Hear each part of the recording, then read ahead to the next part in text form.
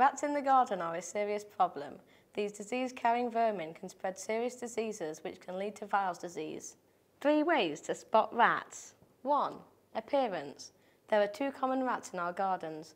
The brown rat, the largest in the UK, weighing over half a kilo and measuring around 23 centimetres, not including its tail.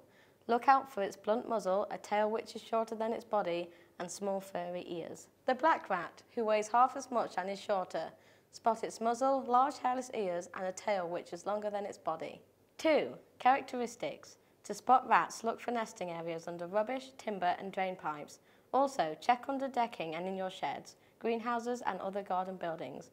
You may also be able to hear their activity. They come out to feed at night, so you won't necessarily ever see them in the daytime. If you do, it probably means they have run out of food and are getting desperate. 3. Damage. Rats need to gnaw to keep their constantly growing incisor teeth worn down. They will chew through wires and pipes, causing costly damages to your woodwork, plastic, bricks, and lead pipes, and will strip insulation from electrical cables. They eat most root vegetables, including carrots, parsnips, beetroots, and potatoes, as well as seeds and fruits, seen by parallel grooves.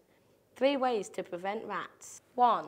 Keep your outdoor space tidy. Keeping the grass cut short, clearing cluttered storage areas, removing rubbish, and minimising the overgrown areas of your garden, especially near fences and garden buildings, will prevent rats finding a spot to nest and hide. 2. Move things around. In order for rats to not get too comfortable in the garden, you should try to move things around frequently. Rats are neophobic, which means they have a fear of new things. They don't like disruption to their territory, so position obstacles in their runs and move garden furniture around. 3. Remove water sources. Unlike mice, rats can't survive without water.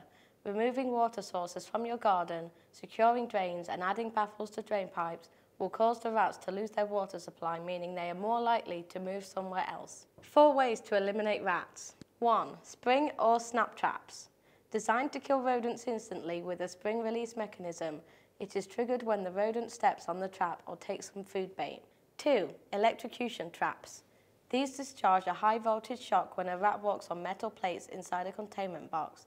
They are an expensive method and not all can be used outdoors. 3. Live capture traps. Usually a small cage with a trigger mechanism to enclose the rodent when it pulls on the bait. 4. Ultrasound devices.